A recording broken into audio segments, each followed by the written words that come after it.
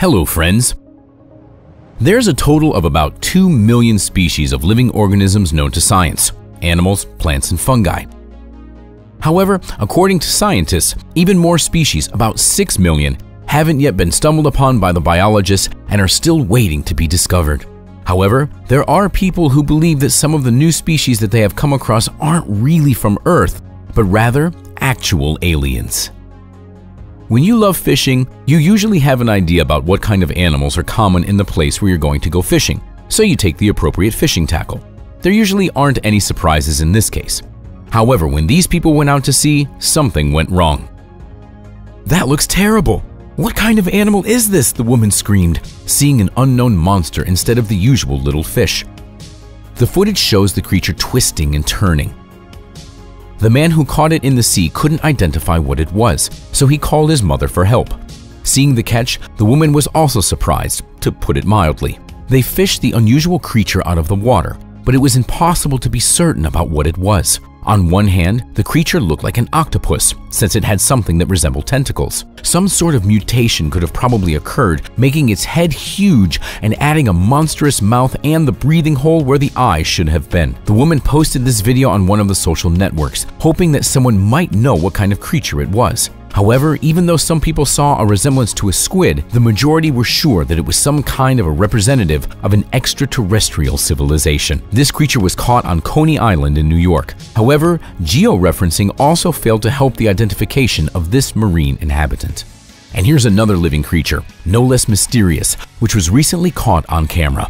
Thousands of users and various experts are now wondering what exactly it was that got filmed with a deep-sea camera.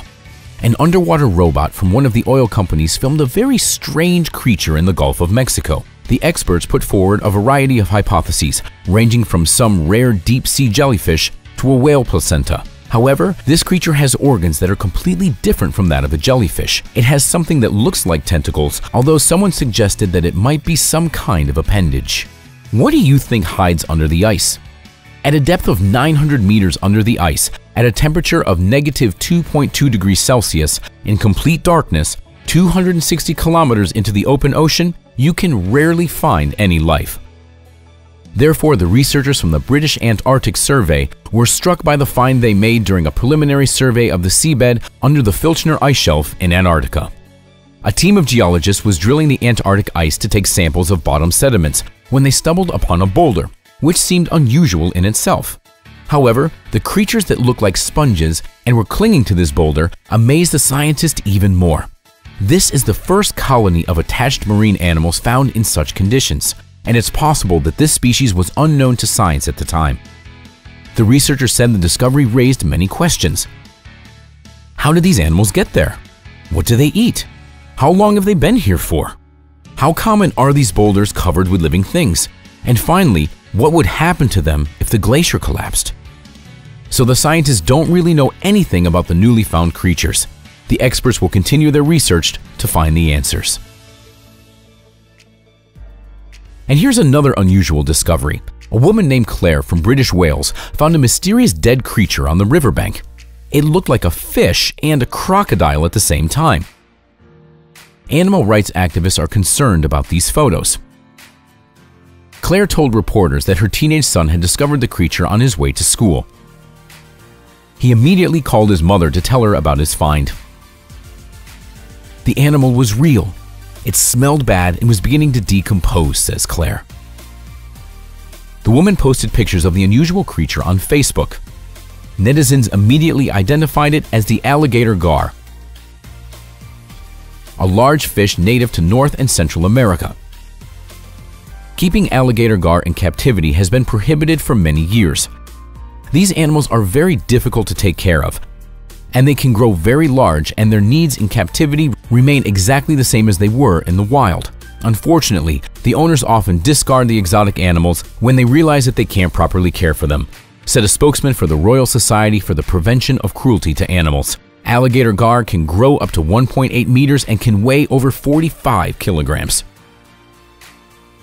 Perhaps all these creatures will soon be studied, and they won't seem so surprising to us.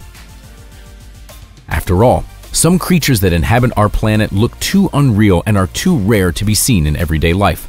For example, there are animals that have been considered fictional by science for a long time. For example, there's nothing surprising about the fact that people used to think that this animal was fictional. On one hand, this animal looks like a beaver, and on the other, it looks like an overgrown duck.